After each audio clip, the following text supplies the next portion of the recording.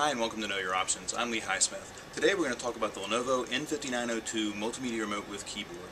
Now this is the follow-on to our highly successful N5901, which a lot of you liked. We got a lot of feedback. Let's talk about how we met your higher expectations for the new product. Alright, so let's real quick have a look at the product we're replacing first of all. This is the N5901. So great thumb position keyboard, had the piano black finish, which you already see I just cleaned this off with a microfiber and we're already getting some fingerprints, so we got some feedback on that. Looks great, but holds fingerprints. And the trackball pointer here for the N5901. So the N5902, we really brought a lot of things, but the biggest thing is the backlit keyboard. So let's hit the lights. You know, got a real great backlit keyboard. It actually looks even a little brighter here on camera than it does in real life. Really nice and useful for when you're trying to type or use this in your living room or dark classroom or something like that.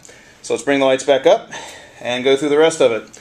So the other thing you'll notice right away is that instead of a trackball, we have this optical track point type design similar to what you've seen in our new tablet keyboard.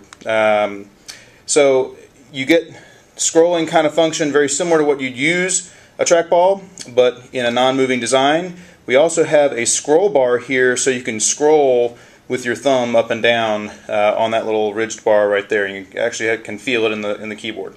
The other thing, we've updated the mouse button design for left and right, kind of integrated into this bar here as opposed to part of the the case itself.